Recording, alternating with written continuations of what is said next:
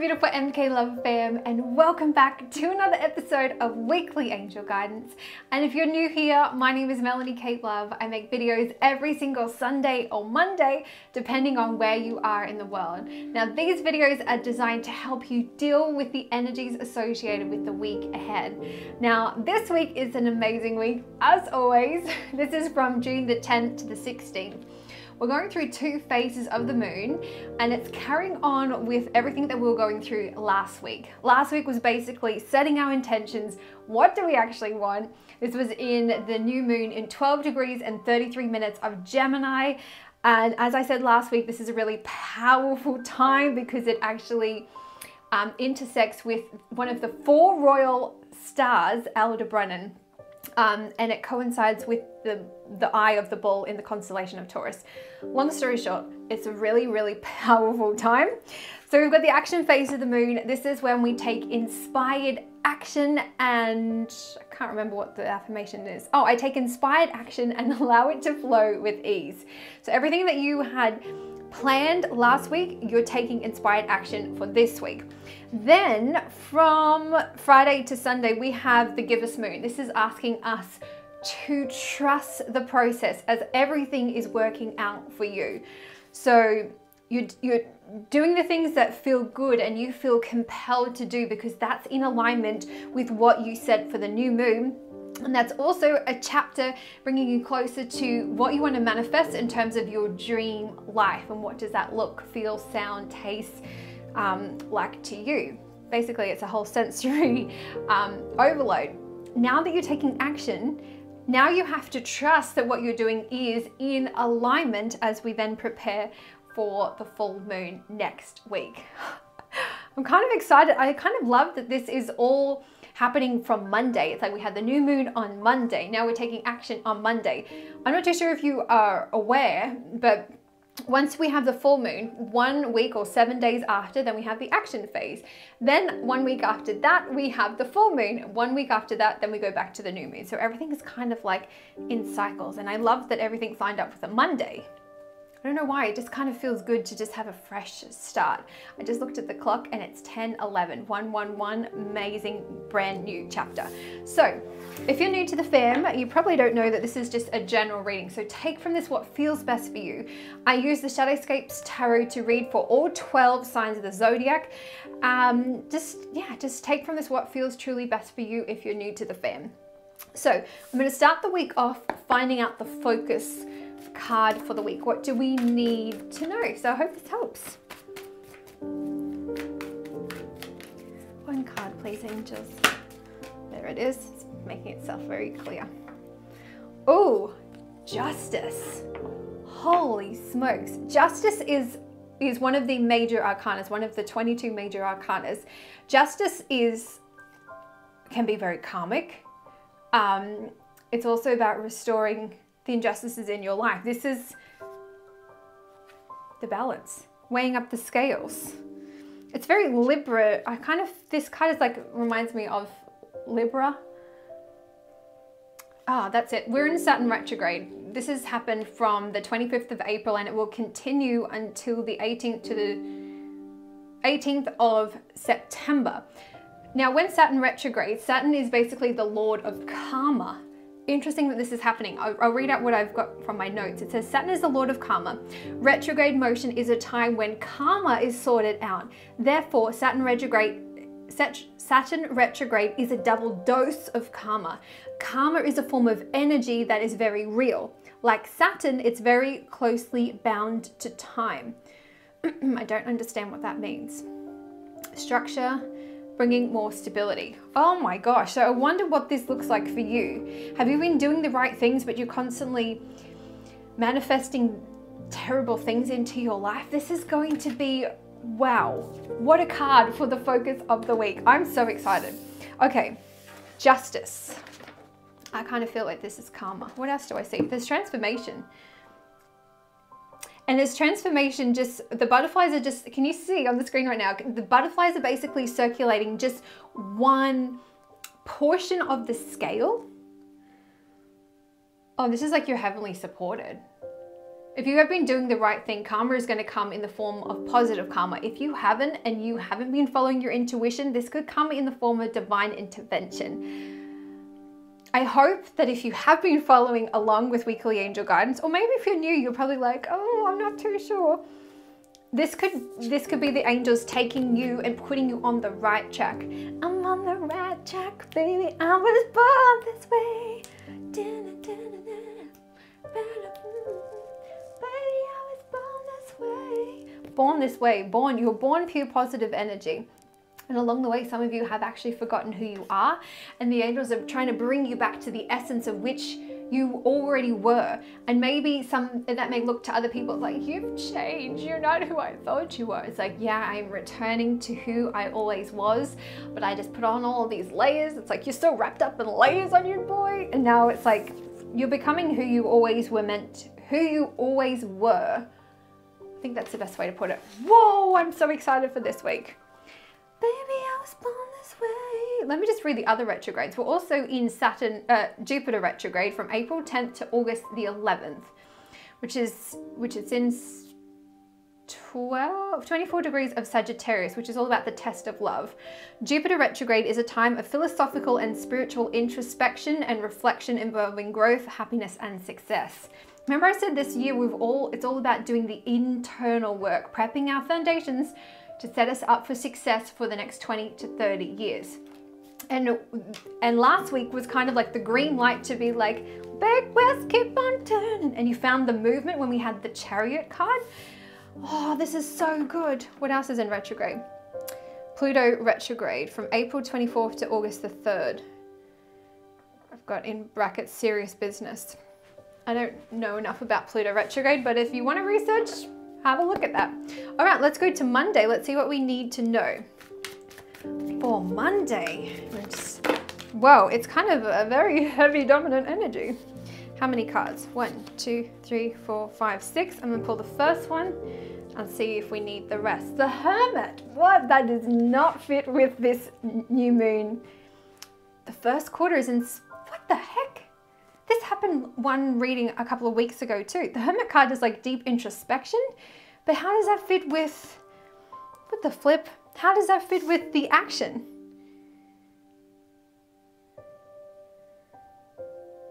What does that mean? Okay, maybe I do need to pull these other cards. The Six of Cups, that's imagination, childlike innocence. The Moon, healing the darkness. See, when I pulled that card, went to throat chakra blockage. Then we've got the Ten of Pentacles, which is like wealth and abundance. The Tower card, I'm just pulling all of these, by the way. Then the Tower card is like a massive transformation. And the Five of Swords is like, which are you going to go towards, the darkness or the light? Let me try and piece all of this stuff together.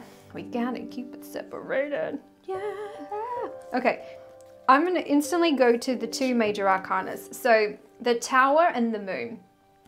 We knew what was happening with the Tower. I feel like you're constructing the Tower again because it fell apart. Things really had to fall away. And it's a really good thing. I know so many of you, your relationships broke down. This could be romantic. Well, a lot of you that are emailing me are saying that your romantic relationships have broken down.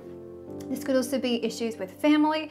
And the Moon card is like healing that darkness, healing the shadow aspect of yourself. And how do you heal? You have to go within. It's so interesting. This is the internal work. Oh, now I get it. So the work that you're actually doing in terms of the action phase is you're going within. This is meditation. Ah, okay. I was like, why did 6 cards just fall in? Okay. Okay, so you're doing the meditation. As soon as I see this one, the Six of Cups, I think of imagination, I think of healing the inner child. Whoa, if any of you got my Forgiveness Heals meditation, which was like a year ago when I was doing like tarot readings for you guys before I got into coaching, I had Forgiveness Heals, which was an inner child healing. When you picture somebody that has really upset you, however that looks like for you, and then at the end of the meditation, you picturing yourself with that person and how does a child react in that situation. Oh my God, so this is inner child healing. That's what I'm getting from this. Inner child healing, and you're choosing to work through the contrast, but you're not, whoa, that's so weird. As soon as I closed my eyes, I saw like I saw rings, like circles, but there was one big prevalent one, as in like, whoa, what was that? I don't see it now. Whoa, as soon as I closed my eyes, I just saw like one circle, like a thick circle. I'm looking at my ring light right now and it literally reminds me of the ring light, and it was just like the middle. Is this the inner circle? Oh, this is the inner circle. The inner circle, the people that are closest to you. So this is probably family, yeah. Or people who are your family. Doesn't have to be like in the blood type. The inner circle. Choosing the light over the inner circle. And then the Ten of Pentacles is just knowing that there is peace, and there's knowing that you are doing the right thing for you. Holy smokes, that was a lot for the Hermit. Okay. Basically what I'm trying to say for the Hermit card with all of those ones, it's basically you had to do a lot of inner child healing. The meditation, if you're stuck, please look at my free exclusive training. I made a 20-minute video showing you how I was able to heal my own childhood traumas, because not everything, a lot of traumas that you are what I'm trying to say is a lot of patterns of the things that you are going through in your adult life right now. Have a look at a relationship. Are you attracting the same type of asshole after asshole after asshole? Connect the dots looking back. Where did that asshole come from? Was it your dad? How did he treat your mom? What did you see? Always go back. There is always something that's connected back. There could have been a trauma. Maybe you can't remember it because you need, sometimes when people go through trauma, especially my clients that have been sexually abused, and even for myself too, I didn't realize there was parts of my childhood when I actually was sexually abused because I had blocked it. And then as I'm working through with my clients who were sexually abused, it triggered something in me, and I'm like, shit. And I said to Mum, having a conversation with her, and she's like, oh yeah, I remember when you were 5 and you said such and such used to touch my private parts. And then all of that came down. I feel like a deep heaviness on my chest. So I feel like this is like relieving the heaviness so you can move forward, restoring the justice, restoring the imbalances in your life. There is a lot going on for this. Whoa. You have to own your story. Don't be afraid of your story. Your pain is here to teach you lessons, and your pain is here to make you stronger. You're not defined by your pain. What you're defined of is what you make of yourself after you have made peace with that. And if you need help, check out my training. And if you want to join my coaching program, you have an option to jump on a call with me. Well, that got really heavy, didn't it? So this is internal work. This is still the internal, prepping the foundations.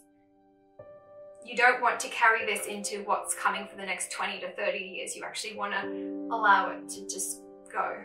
I have major heart chakra pain now.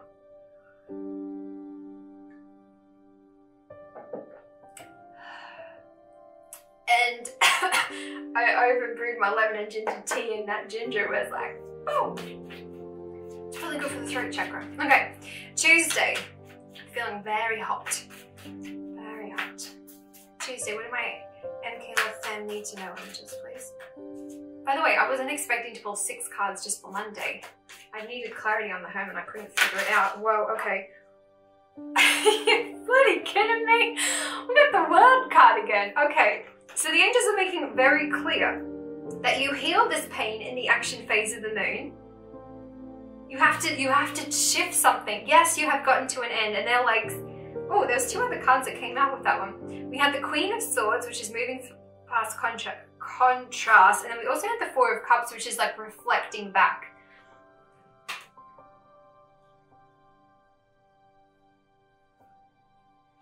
I keep hearing that Tina Arena song as I reflect on the something. It's puzzled me how I've lost control. Tina Arena. I love that album of hers. Still Running. That's an anthem, but it's not still running as in like, looking back on the life I've been given has got me puzzled how I've lost control. when your heart's screaming words like just leave it, but I was broken with nowhere to go, setting fire to the hurt and the reason. I played a role. I played part in my role, was a fool, didn't know I was trapped in believing. To know this day was all about you. You took my freedom, but I'm still running. You tore my heart out, but it's still beating. You stole my beauty, but it's still glowing. These walls I built up, you can't climb no more. Wow. It's like you're taking your power back. That's what it is. You've now figured out the action phase of the moon. It's like, okay, all of these things are happening, and now you're like doing the internal work. Fixing the void, not fixing, healing. I don't think fixing is a good word. Healing the injustices. The injustice that has been caused to you that you've been holding on. This could be like decades of pain. This could literally be like a year of pain. This could be like a couple of weeks, whatever it is. Don't bring it forward into where you want to be, because it's not in alignment with your dream life and everything you want to manifest. You're coming to the end of this, but the angels are like, okay, you got to the world card, but maybe you didn't apply to all of you. You still have some shit you need to fix up, you know? And they're like, sort it out before we go into the next eclipse season from July, and when Mercury retrograde comes in and things can get a little, you'll be able to see the things that you may have missed. So like, please do the work. Otherwise we'll have to give you divine intervention. Okay, we're at 18 minutes and I've only done Tuesday. Okay, Wednesday. I'll go quicker. Wednesday, please, angels. One card, please. Thanks. Oh, okay. The Five of Pentacles is kind of like you're not seeing the beauty in the situation, but also like crying over spilt milk. I always say that with this card because I can never think of the appropriate. It's like you're not seeing the silver lining. This all had to happen. You're going to turn your pain into greatness, and you're going to help so many other people. There is beauty in your pain. You just don't see it yet because you're so consumed and attached to the story of who you keep telling yourself that you are. But you are more than all of the pain that you have been through. You are more because you are creative. You are wonderful. You are literally lovable because you exist. Like, think of that. You are lovable because you exist. The universe is here to support you, but they're saying, darling, come on. Yes, as you heal this pain and as you take this action, maybe this is you literally going up to someone and saying, like, you really upset me when you said this, and I'm just letting you know that that is not okay. And in terms of moving forward, I would love to have you in my life, but things have to change. And I really would love to come to a compromise so we can work together. I had to take my own advice. All right, Thursday. It's just hard for you. That's what I'm sensing. The Lovers card. Okay, this could be the love within yourself or the love with your honey bunny. However this looks. This is romantic. This is relationships. Let's be real. But you know, have a look closely. Down the bottom is a snake with an apple in its mouth. Well, it's carrying an apple, so it could be like the poison, or you could have the two doves with the crown. So it could be like you choose which way you want it to go. Well, in terms of justice, if we look at the focus card for the week, maybe you're not actually deciding this. Maybe this is karma. As we look in that Saturn retrograde, the Lord of Karma. Okay, Friday. Friday is what? The trusting. I trust the process as everything's working out for me. The waxing gibbous. Love the moon. Friday, the Chariot. Okay, trusting. So the movement is here. That's what we had last Monday. So the movement is here. You're propelling forward. It's tough, but you're finding your movement. You were a little bit stuck at the beginning of the week, but now you're starting to be like trusting, oh, I did the right thing. I grew my balls and I did it, you know, like, okay, Saturday. Oh, Saturday is the Two of Cups, which is the balance of the emotions. That's really interesting. We're having so much to do with twos. The Justice, which means it's like, I just saw myself in the viewfinder right then and it reminded me, I'm a little teapot short, step, here is my hand, oh, here is my spot. I don't know why I thought of that when my hands went like this. Anyways, so this is a lot to do with balancing the emotions so you feel free. It's the yin and the yang. Down the bottom underneath them with the tree roots is like Pisces, which is balance. Pisces is like a water sign, but it's also the most emotional, and it's balancing those emotions. Let me quickly go to Sunday and then see if there's anything else I need to tell you. I feel like a lot of the week was basically sorted around Monday. Are you kidding me? This happens all the time. Now we have the Two of Pentacles. This is interesting because remember I said last week we were in Gemini, Gemini being the twins, and then like Tuesday, Wednesday, Thursday, I pulled 2 cards continuously. Well, it just happened. They just fell out. And now we've had the Two of Cups, and now we've had the Two of Pentacles. So there is so much to do with balance. Restoring the balance in every aspect. Like we've got the Justice card, we've got the Two of Cups, we've got the Two of Pentacles, we've got the Lovers card. There are 4 cards in here talking all about restoring the balance in your life.